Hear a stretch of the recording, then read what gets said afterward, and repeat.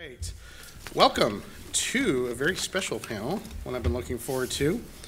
The kick-ass Annie-Versary, Koyama Press turns 10.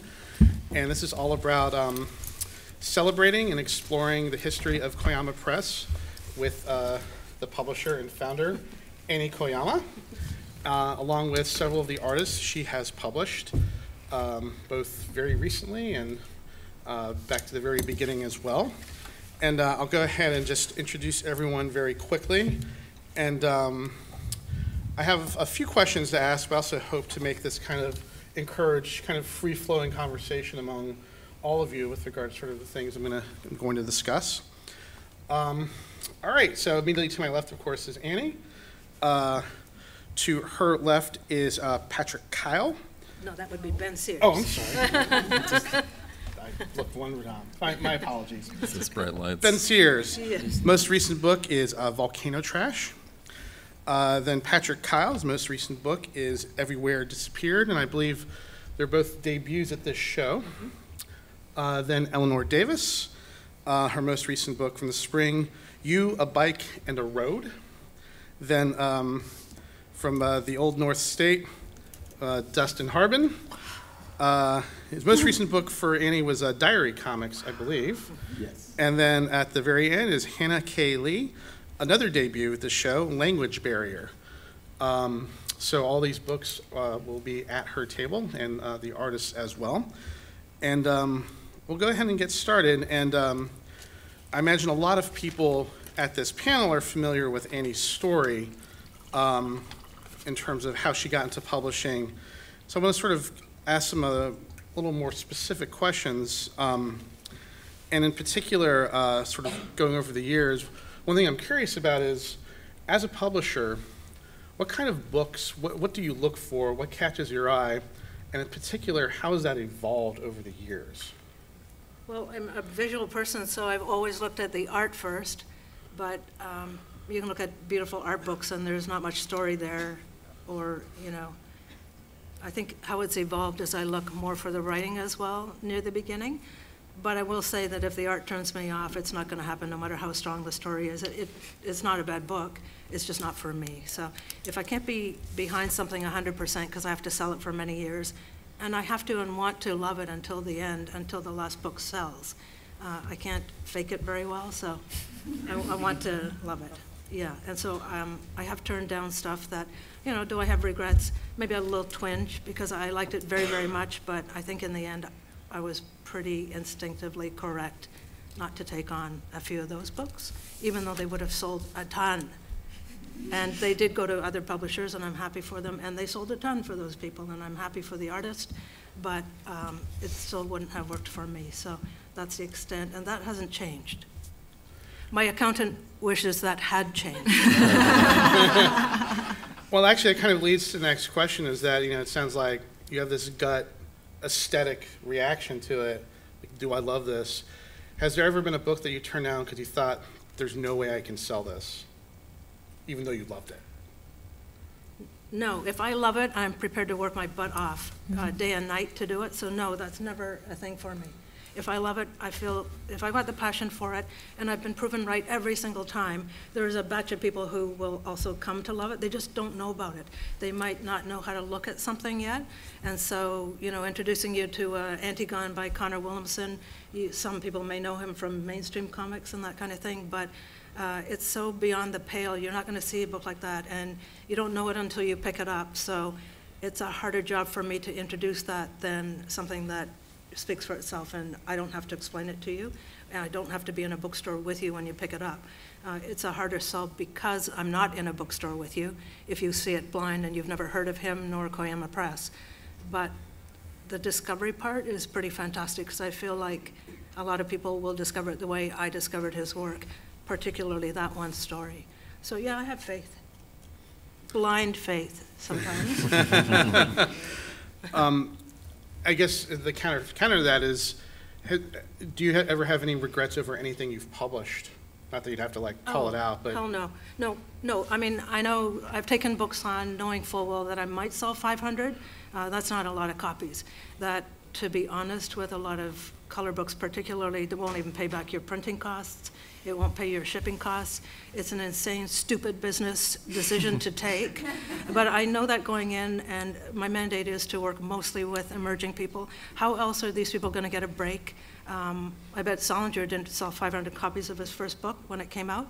So I'm not, if it was all about the sales, I would have been gone a long time ago.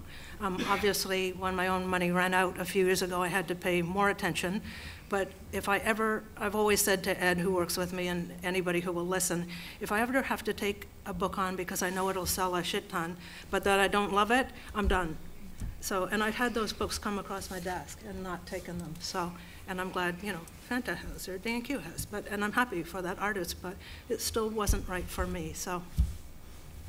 Bank account low. That actually leads to something where I'm going to open it up with the artists as well, is that you mentioned that you really like working with emerging artists.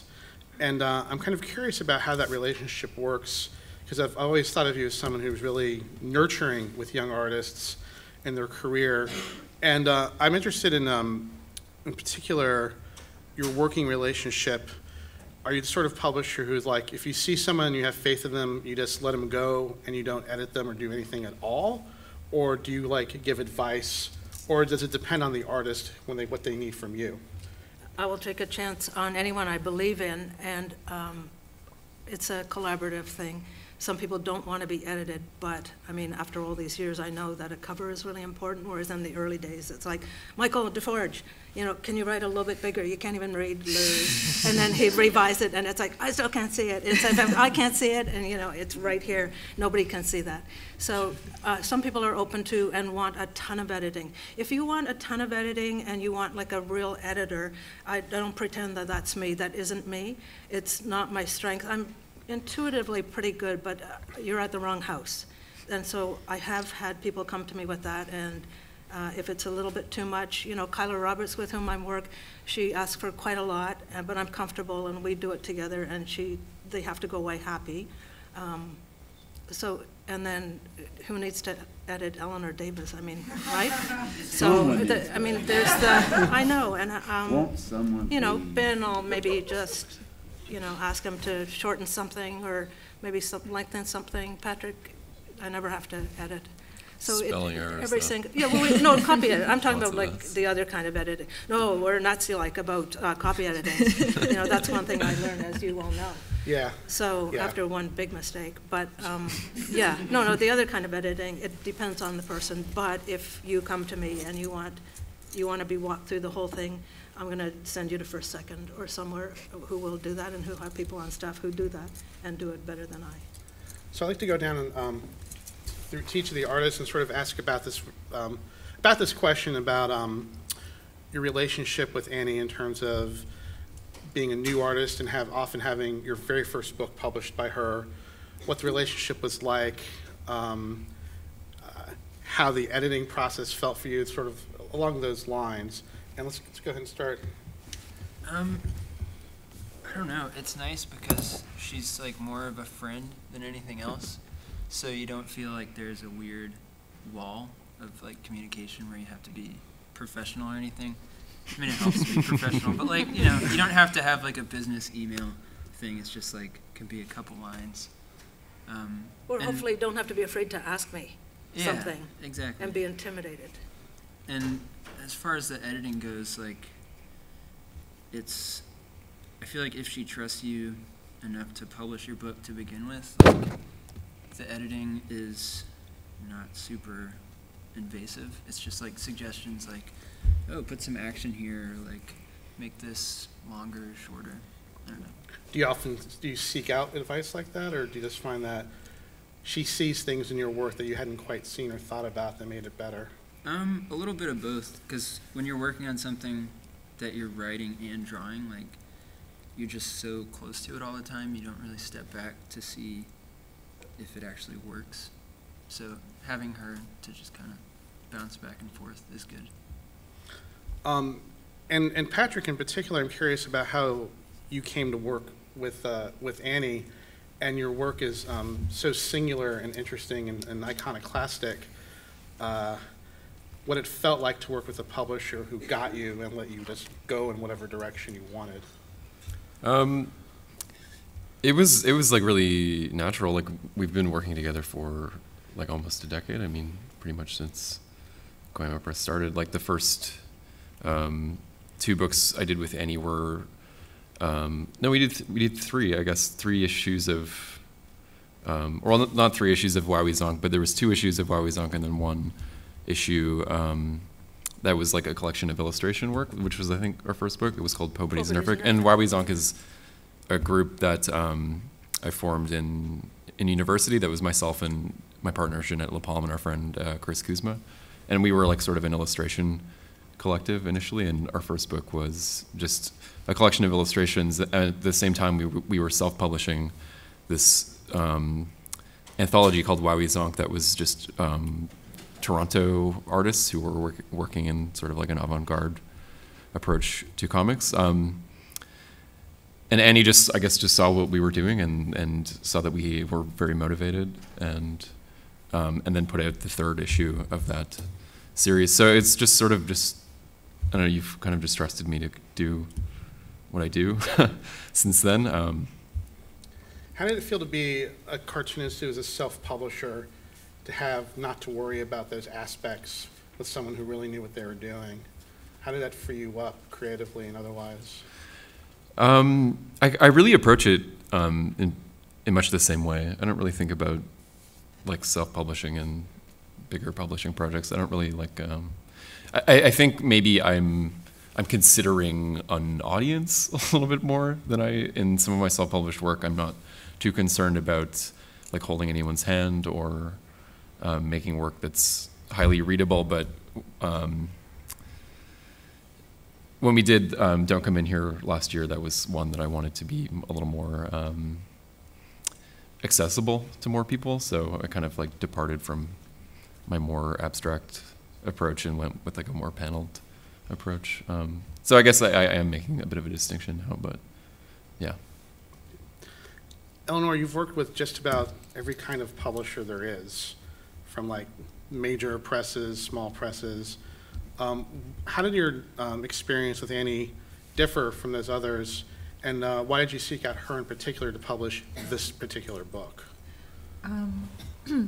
Well, I had, my book is a travelogue.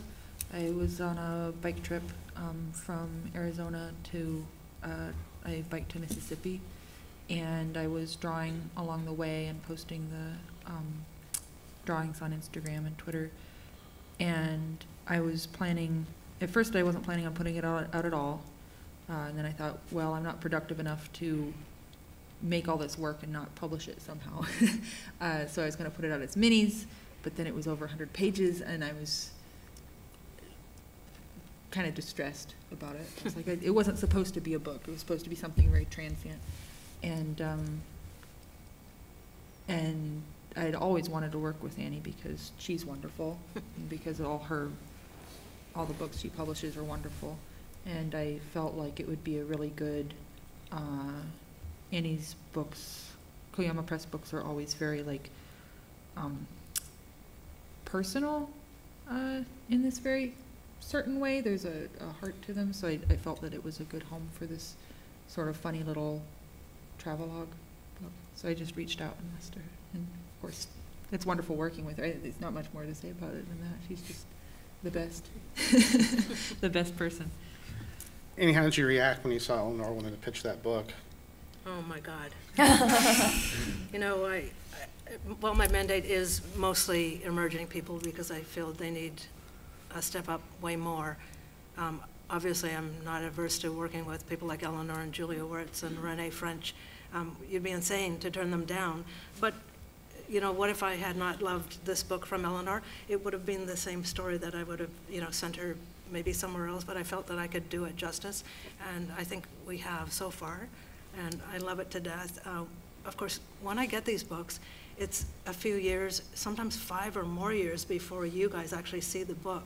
And so at that time, I wanted to go into criminology. That was one thing that that was a path I took out of college.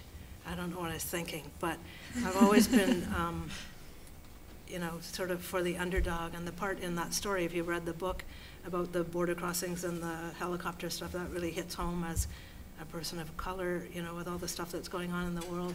And if you're, you know, a lefty from way back, that stuff really stings, because it's like, it shouldn't be better by now, but no, it's sort of worse by now. So that hit home, and that grabbed me alone. I had watched the pages come up on Instagram while Eleanor was writing, and loved it so much, but sort of never dreamed that, you know, I would be doing that book. So over the moon, what can I say? To this day, I'm over the moon. People compliment this year particularly for the lineup, and I have to say, I mean, anybody who has an Eleanor Davis book is going to have a great lineup that year. So I'm super grateful and honored. And she's lovely to work with. So, yeah, you'd be nuts not to. Dusty, Yeah. Annie started publishing your mini comics a long time ago. How did you get in touch with her? You know, we're both North Carolina folk, and how did the North Carolina Toronto connection happen? I was at TCAF in 2009, and this lady came up, some lady, Not wearing lady anymore. in her uniform down there, some goth lady. And she walks up to my table and she's like, she's like, oh, this is all really good. I like this. Can I have one of everything? And I was like, oh gosh, this is great. I'm really blowing up in Canada. And she emailed me later, and a few months later, and was like, have you ever thought about publishing something? And I think you'd already done Lose One, and maybe the, what's it called? Wonder, the black and white. You'd done like a few things. Done a batch of zines and the Kraftwerk comic by Chris Hutzel. Yeah, that's what I'm thinking. Yeah. Of, Kraftwerk comic. I don't know what the Wonder part was. Anyway, she met me through TCAF and then just reached out to me, and then immediately was at my disposal, just like, how do you want to do this? How do you want to do that? It's great. But I, at the time, I was a young cartoonist. Let's see, that was 2009. So it was, 8 years ago, and I'd been making comics for like 2 years, I think. But I was an old person compared to the other. Like, I was tabling that year with Joe Lambert and the CCS guys, Chuck Forsman. So they're all like in their early 20s at this point. Ballers already, just like cranking out really great work. And I was 10 years older than all of them and had been in comics already at that point for probably almost 15 years as a clerk and a manager and a convention organizer, and was brand new to like being at shows. So Annie was the first person that expressed like, well, no, Chris Pitzer had as well. I'd had a story in a Chris Pitzer thing. He'd been very supportive. But Annie, in Annie's way, and I think all the people at this table would back me up with the thing that she does is very Annie and very like incredibly supportive and warm and trusting and as much a patron as a publisher. Never talks about money or sales or any of that. Never is like, I think we could sell more if we do this. I don't think I've ever heard those words come out of her mouth, but very much about like, how are you, the quality of your work, your life as an artist. It's great. It's pretty good. It's all right. I'd do it again. Would do again. How did that support, especially as a young artist, mean to you in giving you confidence? And in particular with your diary comics, you know, over especially the last few years in particular, you've gone to some really new, brave, tough places in what you're discussing, as opposed to some of your earlier work, which is a little sillier. Right. How much did that confidence like allow you to do that? Gosh, I wonder if it has anything to do with it. Annie's so trusting that I can't imagine her. She was just as pumped about the dumb early diary comics that were like, I made a sandwich using sriracha instead of pickles today. Was very supportive of that, and as I started doing more comics about depression and like getting more and more honest with them, if anything, I mean, she just is better all the time, but I feel like I could make, as long as, I think Annie says that she's really into the work, but I think Annie's really into the people. I think Annie picks people. And then what the people want to do, not to gainsay you, but I suspect that Annie would have a hard time picking a person, and if they did the work that she wasn't as pumped about, I'd be surprised if she passed on it, because it's the people that she's investing in, and you feel very invested in. So I never had a problem with confidence. I never was like, I hope Annie will like these. If anything, I know Annie knows just as much about depression and darkness as I do, and will maybe respond to it as an audience member more than as a publisher. But it's more about, I do feel trusted and held by her as a friend and as a publisher. So maybe that's a level of confidence. Like, I have this woman's attention, whose attention I crave, and that's a good thing as an artist to want that from your publisher, as opposed to, I hope I can find some dummy to print this, you know. So yeah. Thanks.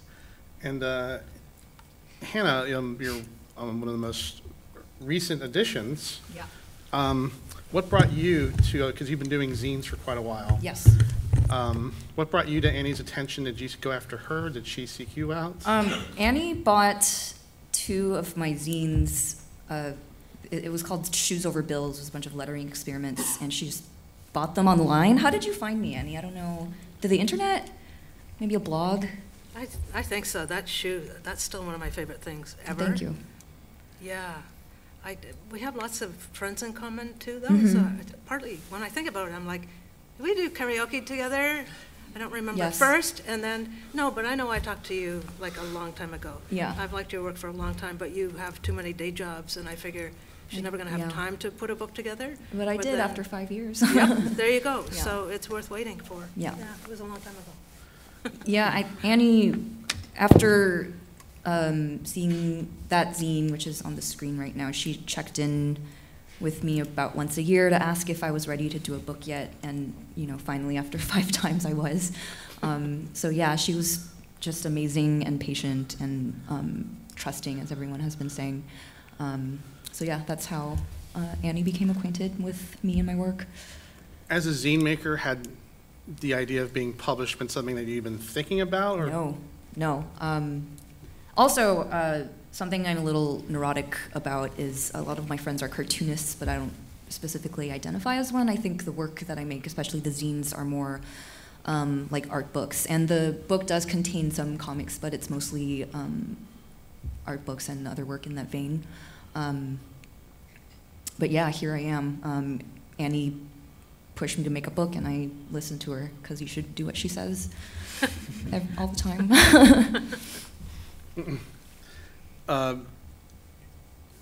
That's a funny point, because Annie is someone who always offers advice and help in a very behind-the-scenes way, and a lot of Jenny's generosity is well known throughout the industry, and something Annie brought up with me is that there are different kinds of generosity, and can we kind of explore that? Because it's like, people think of generosity and think money, but money is like a very brief, transitory thing, and what you invest seems to be far greater. And I'm curious about, in terms of, in giving that kind of generosity, what do you feel like you get back from those relationships? I don't want anything back, but what many of you may not know is I can only publish 10, 12, maybe 13 books a year, but I want to work with 50,000 of you every year. I just don't have the time, but I feel like, I see some of you. I've helped you in different ways, getting people to shows, you name it, printing your stuff for you, but not just newbies. If you look around the community, I want a better, stronger community that broadens everybody's readership. I feel like the one thing that we can't control much of is to grow our market. And there's so much talent and there's so much good work to be had, but we can just keep putting it out into the void unless we can find people to buy it, because it deserves to be bought. And so I do help a lot of people behind the scenes with my own funds, because the small press doesn't make lots, so it's not actually from the company, but it's from myself. I do as much as I can because I want to grow the whole community.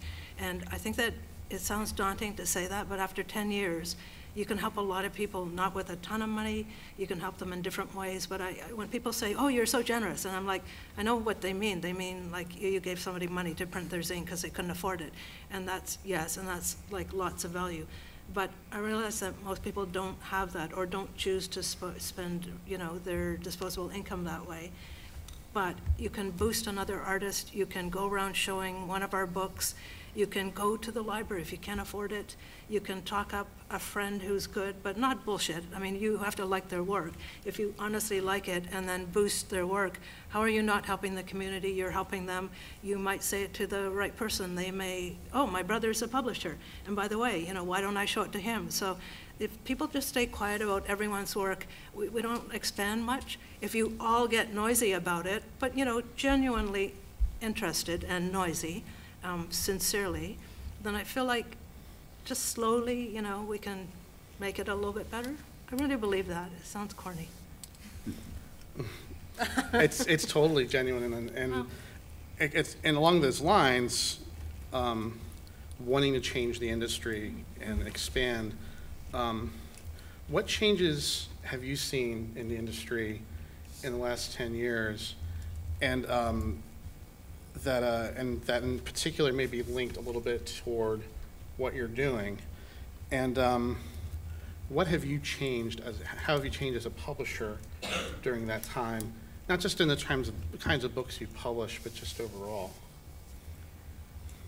I can't take credit for any other publisher, but I feel like during my time, more people have decided to seen what I've done and decided to take a risk. They may not be able to spend as much money as I did initially on wildly taking risks at stuff and not giving a shit if you don't sell 200 copies of something. It was more important, it always will be more important for me to have you know that Ben Sears is out there in Kentucky working his butt off for very little money, but making a wonderful, wonderful book for you.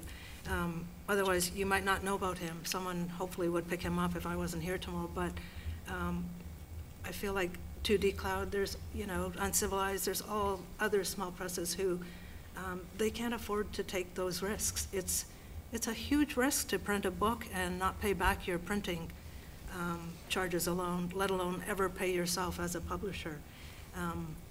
So I think, I'm hoping, well, not taking credit for that, I'm hoping that I've seen the community grow that way, and I think it's a really nice thing. I'm very anti-Amazon, even though I feel like I'm biting the hand that, feeds me, sort of, and feeds our artist. I would always rather you keep a bookseller open, but I understand if you don't live near a comic shop or a bookshop and you don't have very much money, why would you not buy it cheaper on Amazon? I get it, and I would never criticize anyone. I would rather you have the book that way. But I also feel like, big picture-wise, they're into everything. Everything they sell they're taking away from something else. So I'm sorry for the leftist grant here, but just give me a second. It's just, and I know it's convenient, and have I bought anything on Amazon over the years? Yes, I have. I couldn't get it from someone, and so I did it. I try not to do it often, so I'm not that person who's saying, I would never do that shit.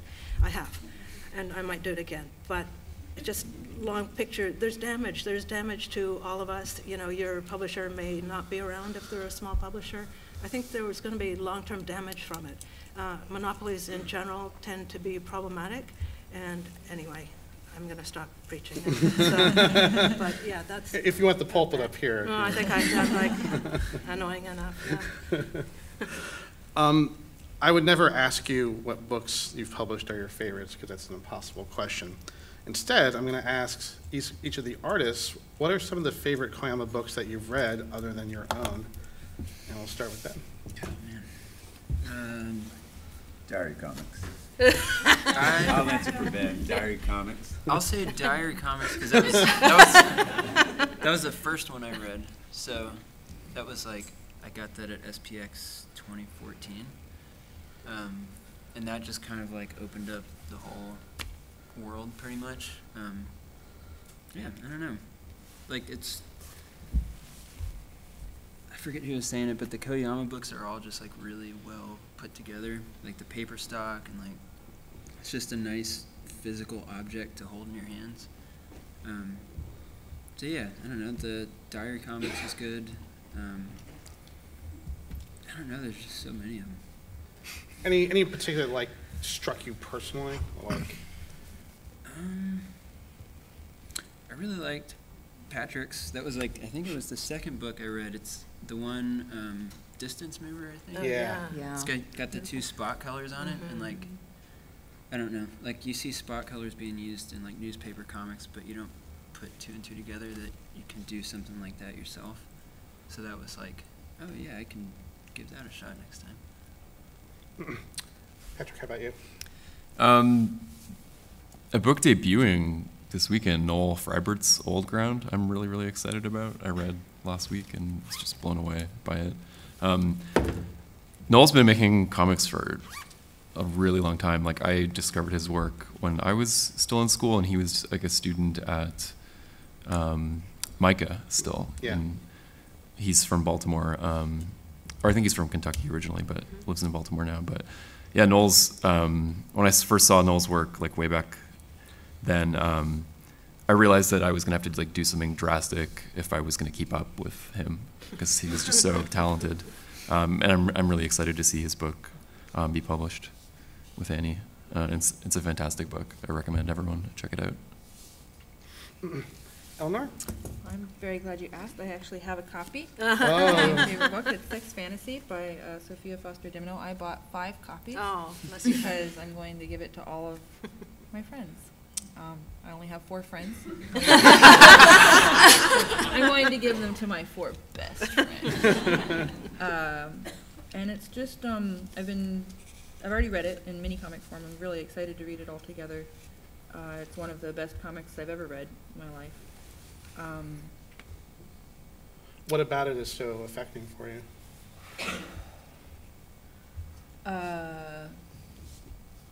Sophia just, I'm a big fan of the type of storytelling that's really polished, like carefully constructed. Her comics are like little gemstones with little glittering facets, and just they're very short and very clean, very clear, and they're exquisite. They're exquisitely crafted and extraordinarily emotional. I've cried and cried reading many of the issues. She's a genius. That's all. Anyway, so it's been a bad year. I don't know if any of y'all noticed. I haven't looked at the news lately. I'll catch you up. I'll catch you up later. But literally over the summer, when I was feeling really low, I would think about how Sophia's book was coming out, and it made me feel a lot better. Thank you for putting it out, Annie. Can I add to that? Have you guys ever seen a kid taste cotton candy for the first time?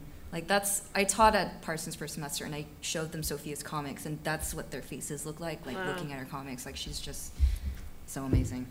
Yeah. How can this be? Yeah. I don't want to be a copycat, but that's my answer as well. Like Sophia, we were talking about it in the bar last night. Sophia's comics are so emotionally, like, dense.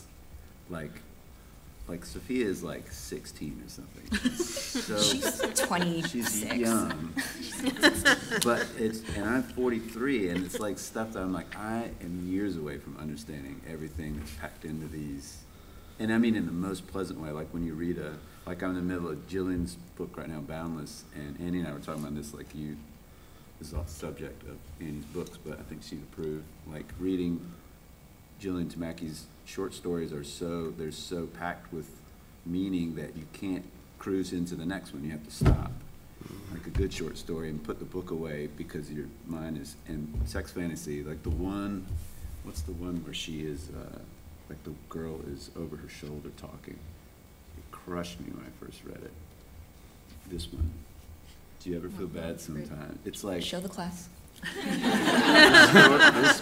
this story here, I read it and I was like, this is what comics should be. Like this is a thing that you can't do in another medium. Her weird abstract drawings that you're like, why did she make this choice? Like you're constantly considering the artist, considering what she's saying, considering what it means to you, what it means to her. It's like really dense, pleasurable, harrowing, emotional content that is like, I think she's like in the top 2 or 3 people working right now. Just really amazing.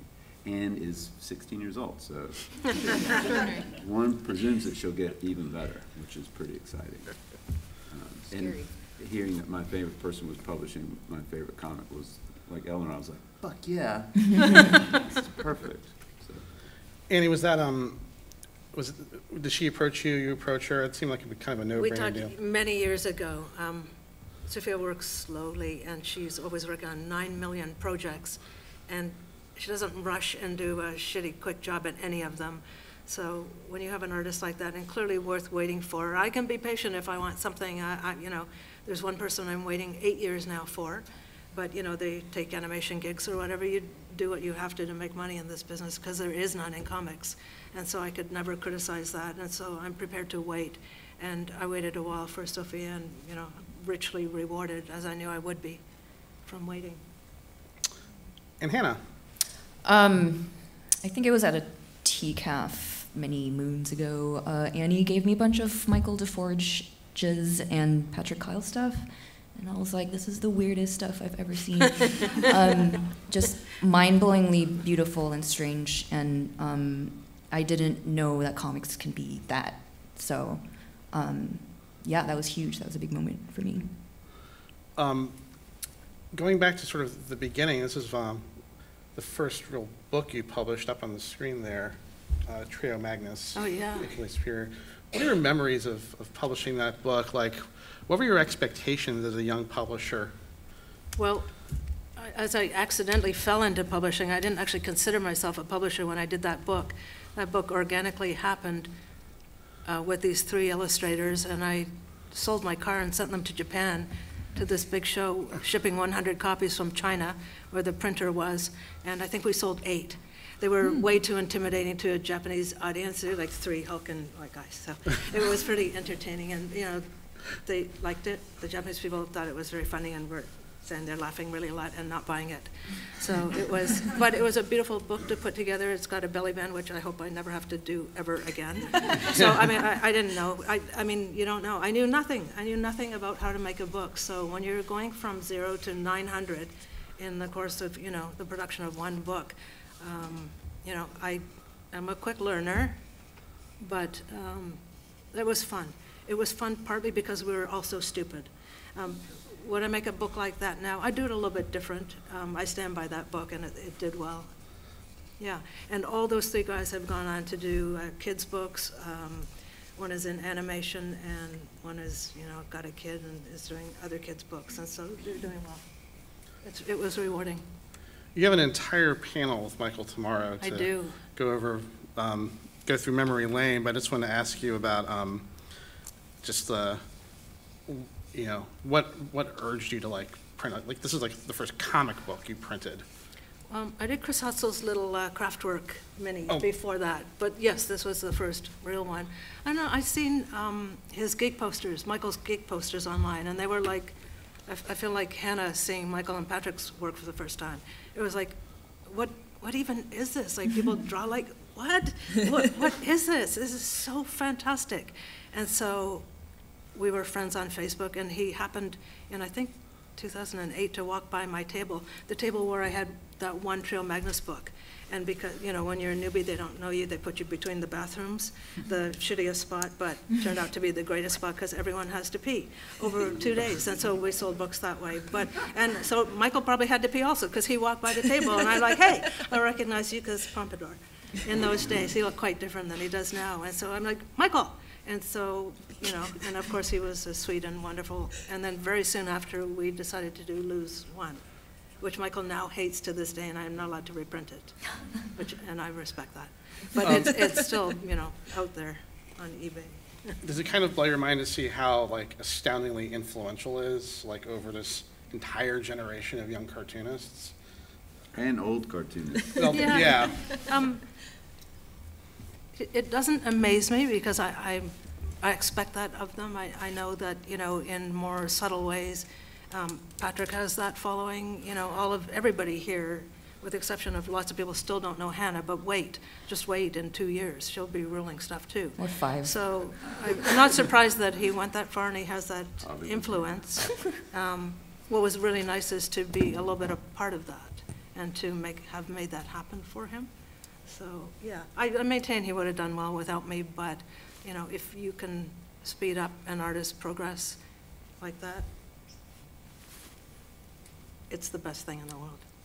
It makes up for, you know, not making any money and that kind of thing. One of the things I like about Koyama Press in particular is your eye for interesting stories behind the books, and in particular, What is Obscenity by Roku Denishiko is like one of the most fascinating stories of all. What was your experience like in meeting her, and what's it like working with her, and what was Well, I have to say that my primary experience was Anne Ishii and Graham Colbean's bringing this book to me. So I cannot take credit for, I didn't discover Roku Denishiko. I read about her in the news when everybody else read about her and thought she was a badass. But then I never thought, whatever. I wasn't into doing manga stuff. I don't read manga. I'm extremely, to this day, Racist. embarrassing. I'm very ignorant about it. And so I don't, it's already, you know, to be a publisher now after having done the hard work for 10 years. But I never wanted to be a publisher. I was a filmmaker before this. I love documentary film. I still love documentary film, and it's just as hard as comics. So maybe don't go there. But that book was brought to me, and I mean, you know, I like a good underdog story. I mean, what better? And what I love about that artist is she's almost guileless. I mean, she keeps, you know, getting punched and falling down. She gets right back up. She's like that clown thing that you hit when you're little, and she just pops right back up and smiles at you. She's nice to the cops, and she's like, thank you, I met my husband, you know, who is, you know, the Waterboy singer, because you were mean to me, but I thank you very much, policeman of Japan. She says this. She now has a kid, and she lives in Ireland part-time with him and part-time in Tokyo. So, I mean, she's still fighting stuff. She's always going to fight stuff. She hasn't changed society there, but she's trying to change society there. And I don't know much about Japan, even though I am of that descent, but I do know enough that it's, shut up. It's one person is not going to change, well, one person's not going to change what's wrong with that country in terms of how they treat women. Sorry. But it's not stopping her from trying, you know? She's a hero. She's a hero. So how could you not love that story? So that's why I took it. But Annie, total credit. And really, she edited, translated it. I was really the facilitator here. Was she your first choice? Anne? Yeah. Well, she brought the book to me. So. Yeah, I mean, rather, were you her first choice? Did she think of you as the person, you know, it's in North America who would tackle this? I think you'll have to ask her that, because I don't know. Maybe she went to 9 other places first, but I don't think so, actually. Yeah. Yeah. I think she knew what kind of story I like, and that's a no-brainer for me. So I'm going to open up the floor to questions if we get the mic up here. Oh, okay, the mic's back there. If anyone has any questions, the mic is in the back. Or just yell. Yeah, you can just walk up to the mic. Or you can Don't be yell. shy. They're recording this, so unfortunately you cannot just yell out. Okay, sorry. I was just wondering, I mean, I'm sure this comes up a lot, but in terms of like paper print publishing, like, do you feel that has changed at all, given like electronic e-readers and like new technological introductions like that? Like, how has it changed? Do you still feel like it has the same, like, I still feel like books have the same effect and they're like more personable and things like that. So like, yeah. When I first started, I wanted to do art books, again misguided, because that year all the art book stores closed in Toronto. I can't get grants in Canada to do it. So there's, like, every door is shut to you if you're doing art books. And so, but the good serendipitous part of that is, like, look where I ended up doing, because I get to do art books of a sort, but even with more. So that was cool. I maintain that you will always, tablets are great, whatever, fun, games, whatever. I spend a lot of time on my screen personally. I don't want to read stuff on, my iPad afterwards. Yeah. So the other thing is the kinds of books I do, there's a visual component to it. As much as possible, I give the artist what they would like in terms of fancy covers, fancy interior paper. I've had people pick up books with the cartoon paper that we use, and some of them, like Patrick's books actually, and they go, "Oh, this paper's really cheap." Oh, not in a bad way. But I'm like, actually, it's more expensive to use that paper that feels cheap to you, but it gives you that effect and takes you down memory lane that way. So I really have faith that people are still going to want print books, unwavering. And I think I've been proven right, because the ebook industry it didn't go where it was supposed to go and rob us of everything. So, sorry trees, but, sorry environment. Well, I have found that, I'm sure there's recyclable paper and substitutions like that, but I have found that especially with emerging artists who are doing comics and other books like that, they have these new ways of working with their paper that just doesn't happen a lot in mainstream, or can't happen in e-readers. So those new ways of doing leaf, I don't know, fly leaves that are bent over French covers or something like that. So I guess is there a flexibility with that you find? It's not an option for me. I want to make books until I can't. We do sell a lot of our titles via Comixology. I held out for many, many years, and I'm still grumpy about it, to be honest. But I don't want to deny a small income source to my artists if they want to go that way. Yeah. And so that's why I caved in the end. Not all of our artists choose to be on that platform, and that's totally fine with me. But it's not even a choice for me, so probably I'm the wrong person to ask. Yeah, well, definitely, yeah. It's cool new stuff that people do with paper, so I don't know. Thank you, though. You're welcome. Anyone else? Yes. How's everybody doing? Great. Good, thank you. Good. Pretty good. I just wanted to thank you guys for doing this panel. I appreciate it. I'm sure everyone does.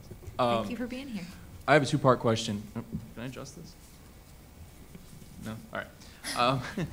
What advice do you have for novice comic book writers, not an artist, just a writer, and how do you find a balance as a creative person, anybody, between telling stories that you really want to get up to tell and write versus what you think people are going to like and respond to for a more general audience? To me or to the artists? I think that might be a good one for the artists. Yeah. Yeah, but from a writing standpoint, please. I don't think you should make anything if you are only making it for other people. So if that's your goal, then don't do it. In terms of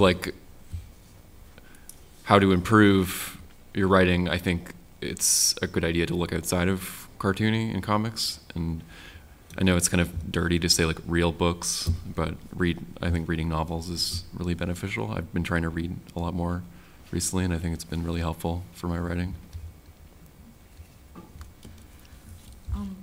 Anyone else? I feel like my job when I draw a comic is to take something that I want to write about, I want to draw, and make the reader interested in it and make the reader respond to it. That's always the goal. I really want to, if I've had a feeling that I want to communicate, I want the reader to feel that feeling. And then hopefully it would be just as important to them as it was to me. So I guess maybe combining the two things. I agree with Patrick that you're not going to make anything good, ever, if it's not what is, in here. But also, I do think there's a certain kind of artist that is comfortable with, taking what's inside them and presenting it and not really worrying too much about if it's interpretable or not, which is fine. I love a lot of work like that, and it's vital. But it's for myself, I think it's a goal to figure out how to make it translate. Yeah, I feel exactly the same. Like if I am worried about how something comes off, then I'm usually doing the wrong thing. Like all the art that I enjoy looking at and making is, especially if I'm doing something that is tough for me or a thing I don't understand, in the process of folding that thing up, that feeling, and saying, I feel this way, right? And then taking that and somehow folding into a shape that if I hand it to Eleanor and she unfolds it, the act of unfolding it, this filthy thing I was cleaning my glasses with, she gets the feeling. Yeah, It says you're racist on it. Sometimes people need to be told by a white man they're racist, okay? Thank you for your bravery. You're right. Hashtag not on that. But like Patrick says, if you're making something that'll sell or for a perceived audience, that's fine. That's like day job stuff, but it's not art. It can be artful, but it is not. I mean, maybe I have a puerile idea of art, but it feels like a struggle is necessary, or you're just kind of jacking off. Also, you're just working against, it's less likely to be good. You're working Yeah. against your biggest asset, Yeah, which you're is actually, Your heart. your heart. Yeah. Your heart is your biggest asset. Yeah, and it's your biggest heart.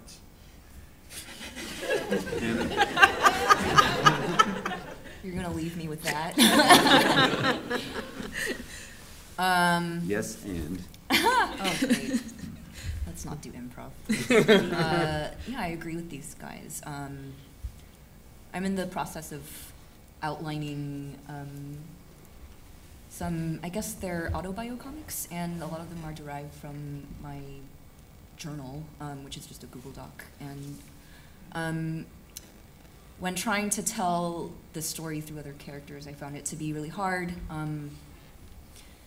It just didn't feel real, and it wasn't coming from here. So it is really important to have a personal connection with your work so that your audience can as well. Thank you. Oh, and if you're writing comics, you should take up drawing. It can only make you a better comics writer. Just even if you never show anyone, I think drawing would be the best possible thing you could do. That's actually really good advice. Yeah. Unlike the rest of the garbage stuff. Kind of being a racist right now. A little bit of a reverse racist. The worst kind of racist. Oh, and I just want to say that you don't have to draw well. You don't have to be a trained Right. artist or illustrator or anything like that. What's most important is that you're being authentic. And to be honest, I personally find really overtrained work a little bit boring. Like super commercial, like, stuff that you would see in like an advertising program at an art school or something like that. So the weirder the better. Thanks. That's all the time we have for questions, and we're actually going to wrap up the panel. I just wanted to say that personally, as a critic and person who's been following independent comics for a long time, I have to say that Annie and Koyama Press represent the best of what is possible in comics, both in terms of the heart in which she puts and the belief she puts in what she publishes, as well as the way she makes everything better around her. And it's a pleasure and an honor to know and have worked with her over the years. Thank you very much. Thanks for attending. Thank you.